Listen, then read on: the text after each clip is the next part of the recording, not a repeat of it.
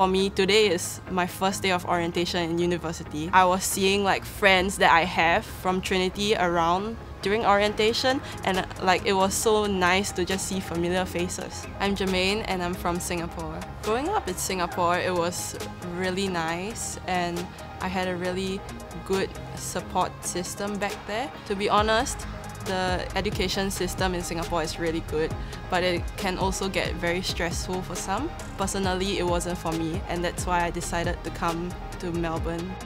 For me, I chose Trinity because I knew I could get a really good support system from here, knowing that the tutors are great. They are all like really supportive, and also build a social network with people from all different kinds of countries. Yeah, I really like Melbourne and I really feel like I might want to live here in the future. I feel like there are so many good things about Trinity. I like really don't regret coming here. It is like one of the best decisions I've ever made for myself.